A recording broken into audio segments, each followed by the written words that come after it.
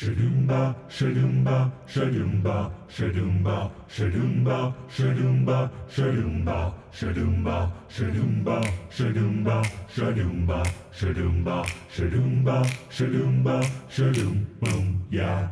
Shadoomba, shadoomba. Hey everybody, and welcome to Premiere Gal. Today is a Friday Effects tutorial, and I'm going to teach you how to turn an average stock video shot into a cinematic shot in Premiere Pro. And my goal here is for you to leave feeling like you don't need to purchase a high-end camera to achieve cinematic looks in your edit, okay? So this is the before and after that you see here. I'm going to show you how to create this after right now. Here I have a demo sequence here. This is the original clip. It's a stock video clip of a gorilla that I got from Pond5, and it's in a 4K resolution. And just by looking at this, you can automatically see that it's not the best shot.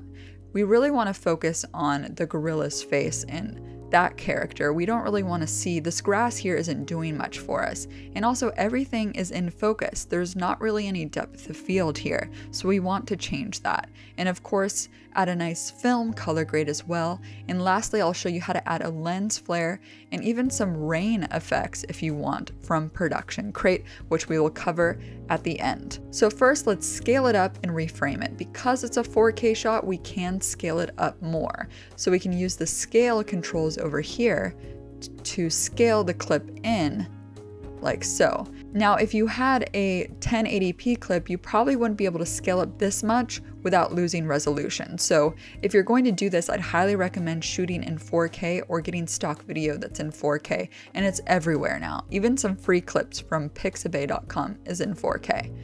So what I want to do is show you guys the rule of thirds to show you how to align clips better. I actually have a motion graphics template that's free from my website. It's called the Rule of Thirds Grid, and you can drag and drop it on top of your clip so you can see, where you're positioning your subject. Ideally, with the rule of thirds, you want to place the subject where these lines are intersecting.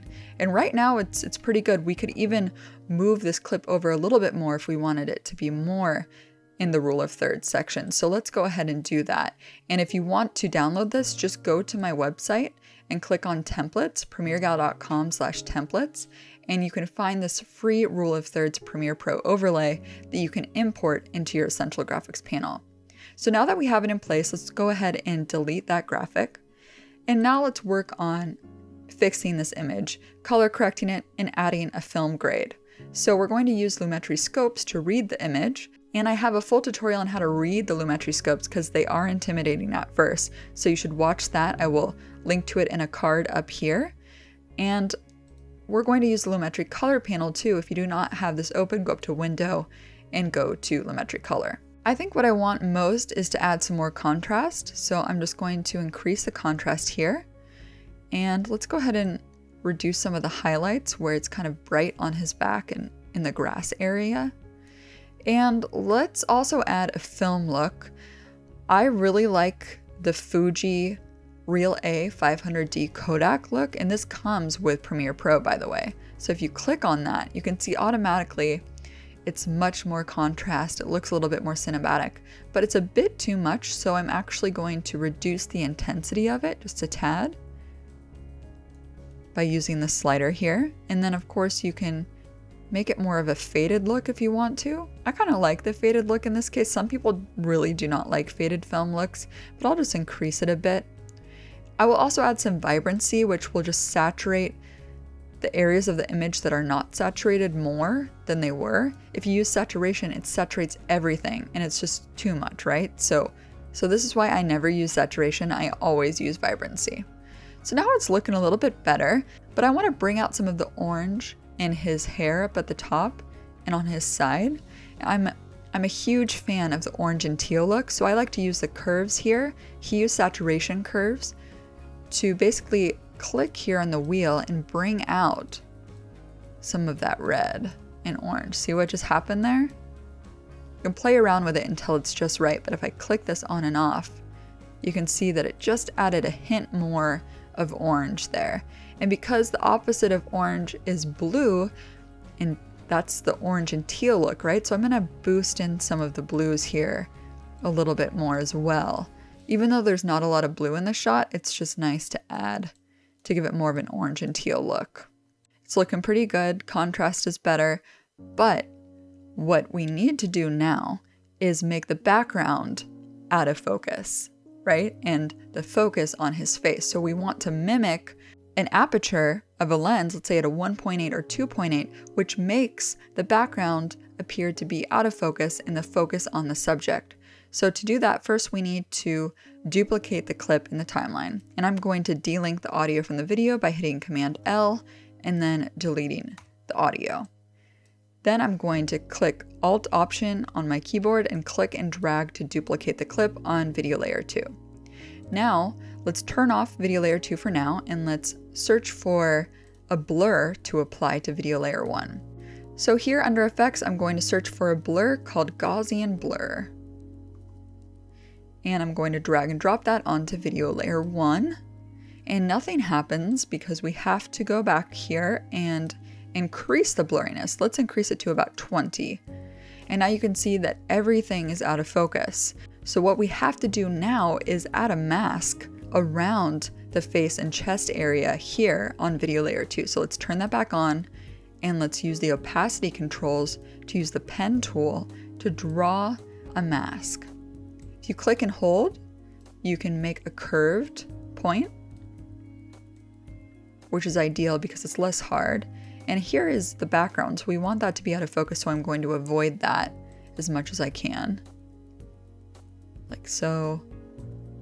And you can get the hang of masking real quick once you practice.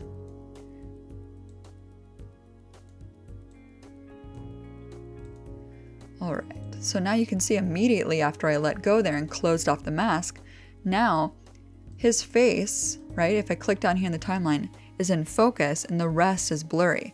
But you can see this harsh line. We do not want this harsh line there. It just looks bad. So we need to feather it to blend in with the background. So let's go back over here to the mask and let's just feather it out. Let's increase this feather up and see how it looks now. It's looking better. Let's add a little bit more here and that's looking pretty good. So now you can see the before. If I open up the original video clip, if I double click and open it up in the source panel, you can see it just looks so much better now.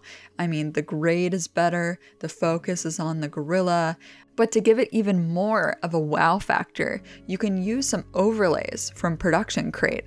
I use Production Crate all the time. They have awesome resources. If you go to productioncrate.com, you can search for lens flares and you can download free ones without the stars. But if you want to get a pro membership, which is just $49 per year, you can download unlimited assets for the entire year. So it could be lens flares.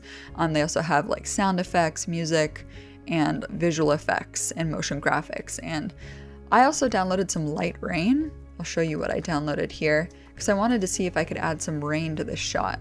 So if you click on this, you can see that there's some rain here. So I wanted to see if I could create sort of a rainy scene with a lens flare.